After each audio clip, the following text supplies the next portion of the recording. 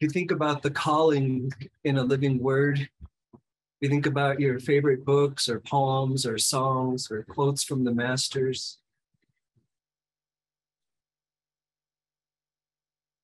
there's something alive. There's something that comes alive in a word. When there's imagery present, when there's a spirit, there's a transmission, when that word is in the unfoldment as an instrument of the Creator moving through you.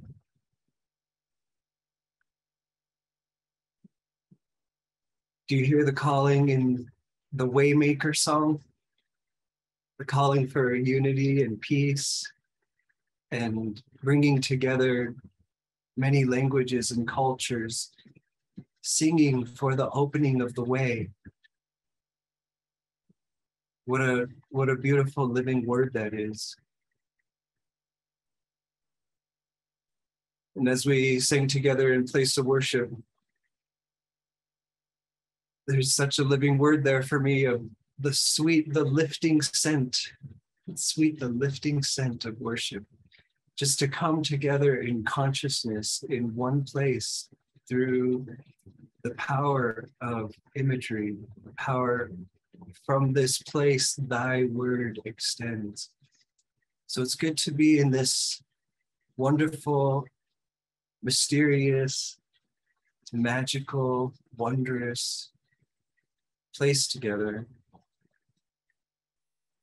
This place of the urge to love, this place of the irrepressible nature of love.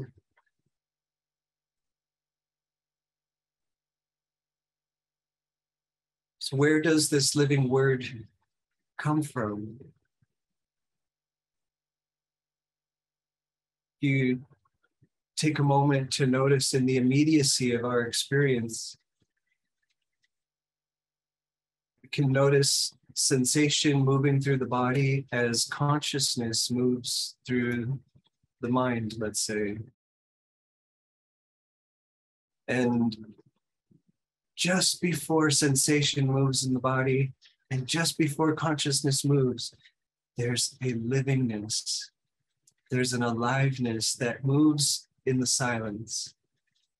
And then there's this cymatic cellular response that comes from the body just prior to that movement of consciousness, during that movement of consciousness, and just after, as let's just say when a living word is spoken.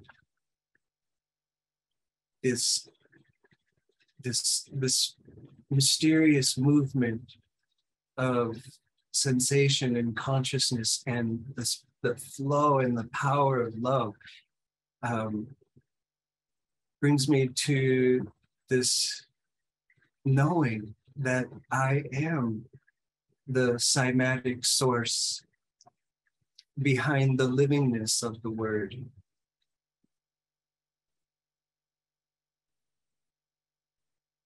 So let's take a moment to just reflect on what is alive behind, prior to, during the transmission of each of the words that we share. Where does it actually come from? And to what